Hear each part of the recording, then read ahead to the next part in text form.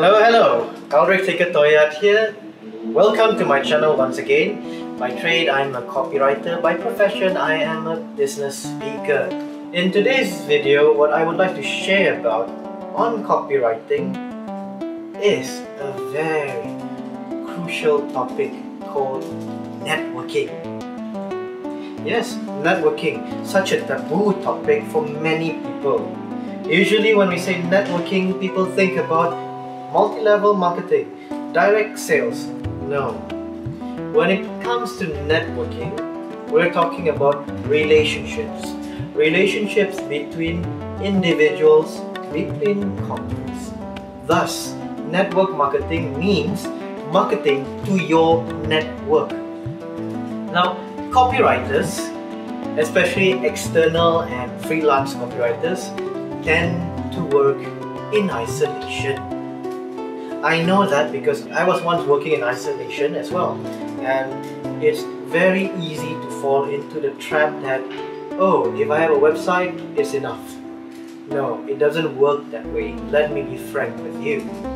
That's why I joined this organization known as Business Network International, or BNI. So I'd like to expand my network, and from there I've learned many things. I'm continuously learning new stuff on building relationship.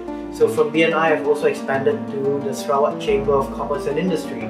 I've expanded to the Dewan Usahawan Bumi Putra Sarawak. So see, but same thing, coming back, copywriters and network. It's very important to have a strong network for people like us. Why? Copywriters are limited by the skills that they have. Sometimes it is useful to pass along some business that you can't handle. Maybe because it is above your market range, or maybe it is because it is below your market price, or even it's because it's out of your field.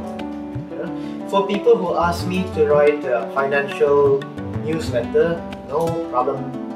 Personal finance, not an issue. Politics, sure, why not? But healthcare, engineering, ICT, technology, I surrender. I am so sorry, I can't do those. Real estate is my forte, by the way, just so you know. It's one of my strengths. But if you ask me to sell, or rather write about even insurance, not as to the extreme of identifying what disease is caused by what and results in what. You'll have to supply me information. Yeah. So, network comes into play when you are able to refer these jobs to those people who are able to handle that type of requirement. Another instance where you need a network behind you is when you have a network of creatives or creative professionals, photographers, graphic designers, video animators, editors, sound engineers. Why?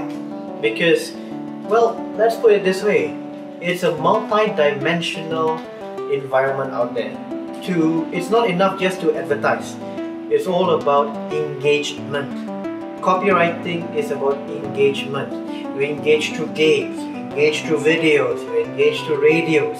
It's not enough just to write a print ad anymore. It doesn't work that way, at least for now in Malaysia. Print is not dead yet because some of us, like me, we still needs to read a book. But having said that, having this strong network of people is crucial to our professional livelihood. It is also important and crucial, if you will, to our sanity. Not everyone can work in isolation. We are, after all, social animals. So such interaction, exchange of ideas, or understanding the market requires participation of another party. Yeah, so that's all that I'm going to share in this video. Once again, I'm Aldrich Tinkatoyat, copywriter by trade, based here in Kuching, Sarawak. Thank you very much for watching, and goodbye.